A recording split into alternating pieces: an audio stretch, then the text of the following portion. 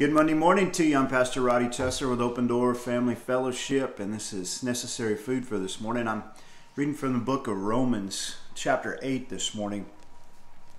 Verse 35, the apostle writes, inspired by the Holy Spirit, "Who shall separate us from the love of Christ?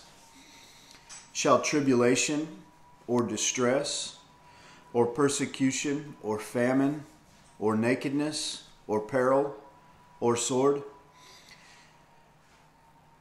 Can any of those things separate the follower of Jesus from Jesus? Will Jesus forsake you in the midst of any of those kinds of situations?" He quotes from the psalmist as he says, "As it is written, for thy sake we are killed all the day long. We are accounted as sheep for the slaughter."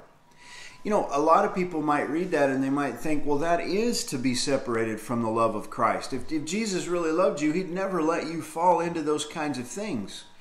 And for someone to say that, they would certainly prove that they've never actually read the Bible. Because followers of Jesus have had persecution and famine and nakedness or to be without and peril and even the sword, to be caught in the middle of war. And the psalmist there, as he says that, he's basically telling us that when we are associated with God, that there is a chance that we are going to be hated because of that. That we are going to go through some really difficult times, as the people of God have gone through difficult times for the entire history of the world. But he says there in verse 37, he says, "Nay, in all these things we are more than conquerors through him that loved us." In all of these things we are more than conquerors. These things are not the things that defeat the Christian. These are the things that bring glory to God. These are the things that bring goodness to men and to ourselves as God preserves us and loves us in the midst of these difficult times that Christians go through.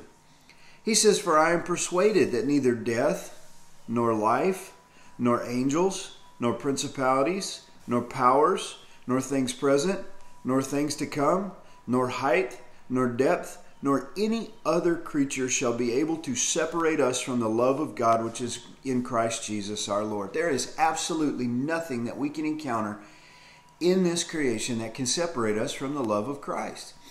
Angels are on that list. That's what Satan is. He is a created being. He is an angel. He can't separate us from the love of Christ. The things that are on that list, death certainly doesn't separate us from the love of Christ. Life, how can life separate you from the one who is life? Well, I think what Paul means is this life, that we could get so caught up in the allure of this life that could separate us from the love of Christ. And he says no. He says, for the believer, none of these things. And he says, I am persuaded these things cannot separate you from the love of God, which is in Christ Jesus our Lord. God loves us. And I just want you to start off this Monday morning with that thought in mind. God loves you. He loves you so much that he gave his son, Jesus, to die for you.